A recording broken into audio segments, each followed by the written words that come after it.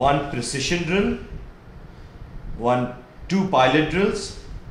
This pilot drill is 2.0 millimeters in diameter. This pilot drill is 2.8 millimeters in diameter. These are the three drills that you will use for basal. If you can see over here, the word basal is written. Okay, pilot drills, basal. So these three drills is all the drills that you need for the basal. Okay, right. You will always go with the precision drill up to the full depth, followed by the 2.0 pilot drill up to the full depth for 3.5 millimeter basal implant. For 4.5 and above, you will additionally do the 2.8 millimeter pilot drill also. Okay? Okay.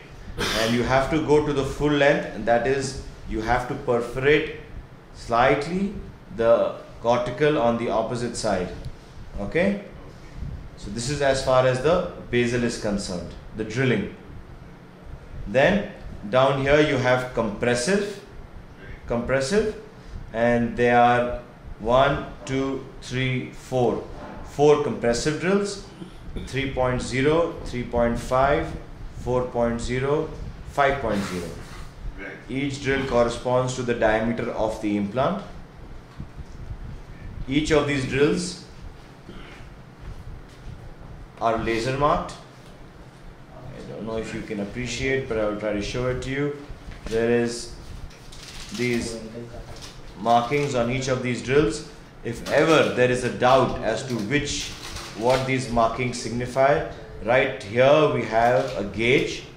Right. So you can just take the drill, put it against the gauge, and we can find out what the markings are.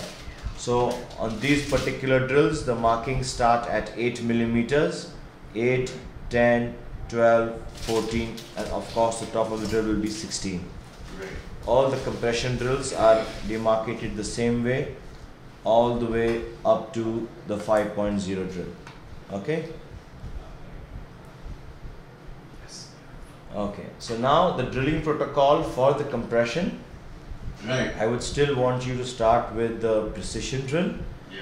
Do that up to the full depth. Okay. Now the protocol in compression differs a lot, entirely depending on the bone density. Right. So there is drilling for high density bone and drilling for low density bone. Okay. In low density bone, for example D4, Right. especially in the maxilla, you can do a precision drill, Right. and just after going to the full depth of whatever your desired implant length is, we can directly go ahead and place any implant into that particular preparation. Primarily in maxilla. Primarily in D4 bone, wherever that may be, but of course we will find it primarily in the posterior maxilla. Right. Okay? During insertion of the implant, should you find a lot of resistance, as we Right. discussed that we would try to limit the torque to about 70 NCM. Yeah. And if you find that at 50% of insertion of the implant, you are already getting 70 NCM, then it's Okay. better to take the implant out. You can take just one of these pilot drills and Right. just do a little drilling only into the cortical bone, Okay. and then go ahead and place the implant, Right. because maximum resistance is at the cortical area, especially in D4 bone. Okay?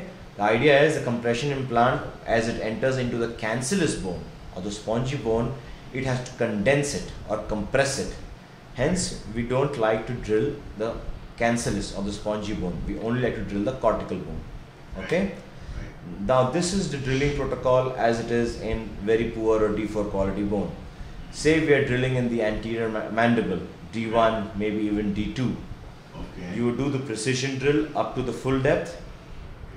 Then you go on to what we call the form drills, because these 30, 35, 40 and 50 are the same form as the internal diameter of the compression implant. The compression implant has two diameters. One diameter, of course, you will read on the box, say for example 4.0. But that is the diameter at the end of the threads, and it has very deep threads. So these drills are matching the internal. The internal means the solid part, the core of the implant. They match that. Okay? So in very dense bone, then you could go ahead and do the corresponding drill to the diameter up to the desired length again, and then you could go ahead and place the implant. Okay, and say for example in medium quality bone, for example if you are placing a 4 millimeter implant, you can do the corresponding drill up to the 3.5. Right. Don't have to do it all the way. So you start with minimum drilling, start only with the precision. Right. And that's the time you get the feel of the bone. Bone quality good, go to the next drill. Bone quality not seeming so good, stop there and put the implant 1 diameter larger, right? Right. Bone quality very good, go to the entire length, entire diameter also. Okay? Right. So this is as far as the drilling is concerned. Right. Then along with it, you saw yesterday many times I had to use a drill extension. It happens especially in lower anteriors, distal to premolars. This is a drill extension. It's fairly simple to use. You just have to place it inside and it locks. And sometimes the pressure or maybe blood, sometimes it can get locked. So there is a slot over here. You just put any instrument like a probe or something and you just turn it. Okay, you just have to lever it like this and it comes out. Okay? Okay. So no need to struggle with it at all. So this is the drill extension. Besides that, you will receive a placement aid. This is your standard placement aid. It is good for reduced mouth openings. It is good for reduced mouth openings. So the ratchet will insert all the way. So the idea is first you put the implant with the hand as tight as it can get. Then you remove the green holder. Then you put the placement aid and you take the ratchet. The basic kit of course has the basic ratchet. Right. It has in and out. Right. Whichever side you read, that is the action that is happening. Okay. So it just slips onto this. It has got a good fit. The placement aid will not fall out of the ratchet, so there's no, okay, and it goes in all the way. Okay. Okay. Okay. So you place it and then you can just ratchet it in. As I said, sometimes you get stuck where the implant is inserted about 90% and the torque you feel is too high. It is possible to just take the ratchet out, put it on the outside, take 2 turns out to release the pressure a little bit, wait a few seconds and you can go back and then turn it in and you will find that the implant is progressing a little more easier. Right. So you can use the implant also like sort of a bone expansion screw. Okay. Yeah. 2 turns out, 5 turns in. Okay. Right. And that's how you can go ahead and put also the implant in. Besides this, the only important thing you need to be concerned about in the ratchet is the maintenance. It is very important that your assistants oil this through this slot over here. There is a slot given here. You see this whole thing is open from here. Yeah. Of course you will have blood, saliva also going inside. Yes. So you know it can get clotted and there can be jamming of the mechanism. You make sure they nicely oil generously through this. Run it many times after the surgery is over to make sure all the blood is out. Yeah. Okay, and then you can put it for autoclaving. Right. It is also possible to open this ratchet for an even more thorough cleaning and servicing. Okay, Right. it's just got one simple spring inside. You can open it, oil it, wash it, put that spring back in place and close it again. Okay. Okay. Sometimes if you feel that you know the ratchet is missing, you're not feeling the clicks, that means look at this part. This part may have gotten loose. So just make sure this is nice and tight and then you will have the proper action of the racket. Okay. Right. Ratchet.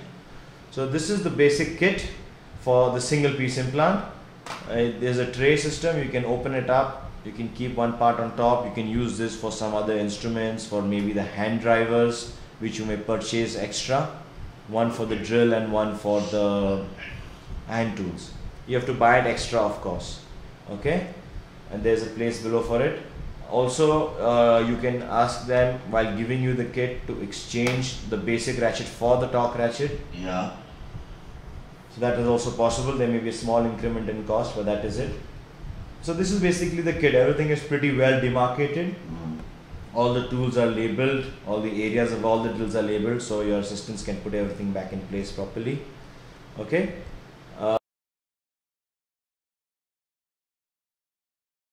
In the impression procedure live and in the video yesterday and in photographs. So you've taken the impression with the TRA, the transfer. Yes. Okay, let me show you again what it looks like. Then once you have taken the impression with the transfer cap, okay, okay, you can take the impression with the transfer cap. Once you have done that, you will take an analog, you will place the analog into it and you will send it to the lab. When the lab pours it, this is what it will look like. Okay. Of course, without saying, you have already prepped the heights of the abutments as required and so on and so forth. Okay? Okay.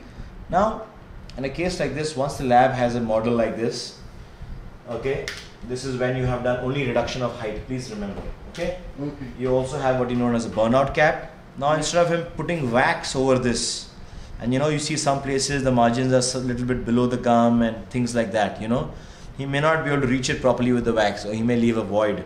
So this is why we have the burnout cap, which is the entire correct length. And once we place this burnout cap, he has to place it until it fits completely. And if there is some gingiva that is interfering, he can just trim it off with a scalpel and push it in completely.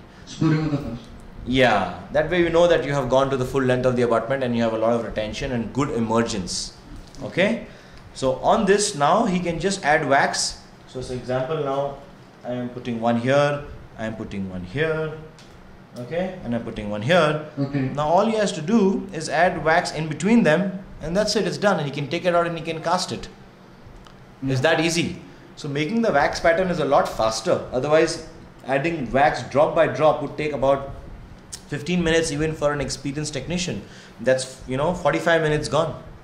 Okay. And this is why he's not able to give you the prosthesis soon enough. Maybe he'll take longer. With this, he'll just do it, he'll send it for casting, it'll be ready the next day. These burnouts have been cut according to the way they were in the mouth, right? Yes, also will be cut according to the way they were in the mouth. Correct, perfectly. Okay. Now, this is one sit. Now you've understood this part? Good. Now this is regarding the straight. Then we have some other burnouts. Okay. Now for example, for the pterygoid, we want to correct the angle, or some implants extremely crooked. We want to correct the angle. We have these two parts, A15. Okay. And we have another part, A25. This is the burnouts in 25 degrees and in 15 degrees. Okay. I'm going to take one out so I can show you. Also, we have another one called A0. Okay. And this is the one which is straight, same like the BOP, like the other yellow burnout, Okay. but this one has a shoulder. So this gives a much broader emergence. Plus, for people who are concerned about finish lines and shoulders and things like that, you can use that one. Okay. So this is example, the one for the 15-degree connection. Now, if we see here, we see that this and this implant is slightly angulated. Yes. So I can put this in such a way as to correct the angulation. Can you see now? Yeah. If I see this wall, it is corrected. Yeah. So he will place it on this. He will do some wax up if he needs to do a wax up. If he doesn't, there's no need to really use the model also. You can send him, for example, a bunch of these, and you can tell him cast 5 of them and send them back, and you can have them already with you in the clinic. Okay. So that would mean basically that you just once you place the implant and say the torque is less, it's only 25 or something, and you don't want to bend it, Yeah. you don't have to. You can just take the you already got this casted. You can just take it, put it in there in a position like this that corrects the angle, cement it, Yeah. and once you cement it, you see this red part that is coming out of here, Cut it out. just cut it out, and then you can see now you have 2 perfectly parallel implants. Okay. And more so in the case of the pterygoid, where I say I don't like bending normally, we have the similar one with the 25. I will also open one and show you, so you can see the amount of correction it really does. It's quite a bit. Okay. Can you keep the cast of the pterygoid? Unfortunately, I don't have another pterygoid. Okay. And say I don't know, this one here, the last one. Okay. This is the same one actually. So you can put it at any angle, any way you want. This way, this way, this way. Okay. So now if you see here very clearly, if this is the implant, look, you are getting an entire abutment entirely in a different angle. It's a full abutment, full thickness. Look at the top. Okay. It's full thickness. Contrary to if you didn't use this, and if I had to prep this abutment to that angle, what would be left is a very sharp and very small stub. Yeah. And you're never going to prep the base part, right? And the base is where this thing cements, right at the base. Okay, that's it. So you cut all this off and you have an entirely new abutment. Okay, so what I would normally recommend is don't have them in wax. You buy a few of them, you send them to the lab already, have 4 or 5 of them casted and kept in your clinic. When the patient comes, you've done the implant, if you don't want to bend, put this in place, cement it, cut it off, and then take the impression one time and send it to the lab. Okay? And then here you can see you have a shoulder and you have everything. So it just makes everything a lot more neater and easier also to manage emergence, to manage cement, to manage hygiene, so many things. Yeah?